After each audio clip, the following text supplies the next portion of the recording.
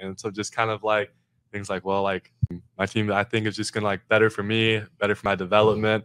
And I'd say just from there, it's just like not like obviously I care what people think, but if they're like judging you for like the decisions and you think that they're maybe trying to hold you back, you don't have to like cut them out of your life. Just like don't listen to them as like their opinions on stuff like that. I would just saying it's whatever your goals are, you have to strive to do what's best for you. And you know, sometimes it might make some people upset or you might have to lose some people for it. But if it's truly your goal and that's what you want, like I would say definitely push for it. Well, and I always told my kids, especially in high school, these people aren't going to pay your bills.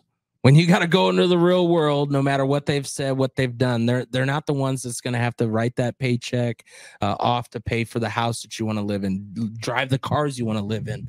So, of course, you're now going through the process with Kentucky. You're getting to do that. Right before then, what was the biggest change that you think was your make from going from high school to getting to the college level?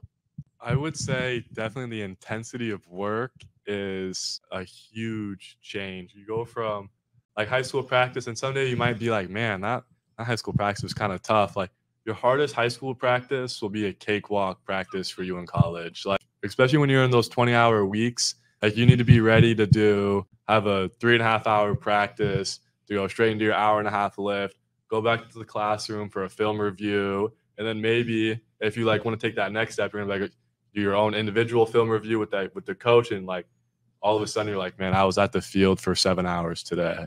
Now, when it comes to these coaches, are they coming to ask you to do these things, or is this something just like with every other college thing?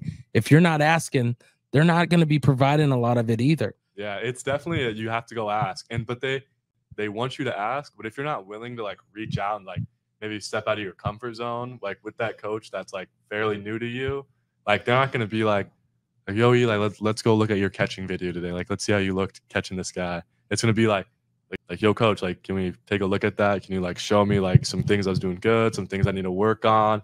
Maybe go show me a couple drills that will like help me with that.